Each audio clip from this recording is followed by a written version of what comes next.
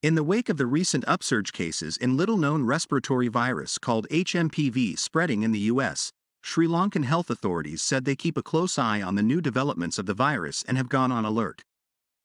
Dr. Anwar Hamdani from the Health Ministry said the ministry has always been on alert on any new disease spreading in a foreign country as it could pose a threat to Sri Lanka. As far as the virus spreading in the U.S. is concerned, we are monitoring the situation, he said. Meanwhile, another official from the Health Ministry said, although it has not reached the alarming stage outside U.S., people should not panic. However, there is always a possibility of spreading it beyond borders as we witnessed in the COVID-19 pandemic. HMPV is similar to a bad cold.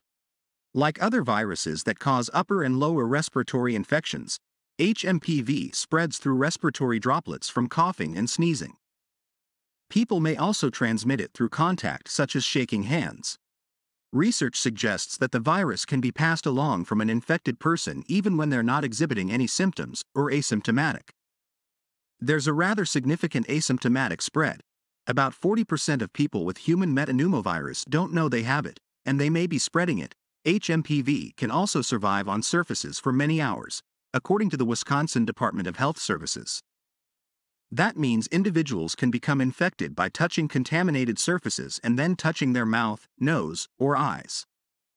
The virus causes symptoms similar to that of a cold, the flu, and COVID-19, like a lower lung infection, hacking cough, runny nose, sore throat, and fever.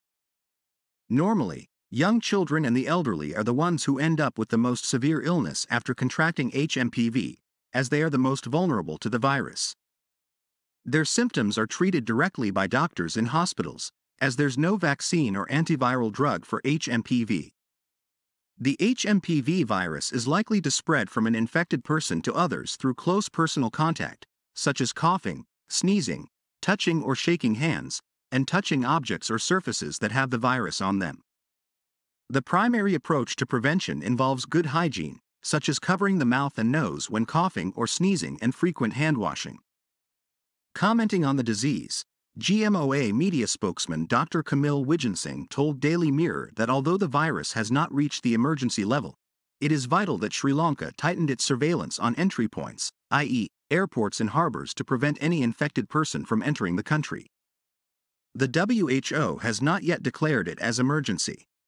Still, there is a spike in cases in the U.S.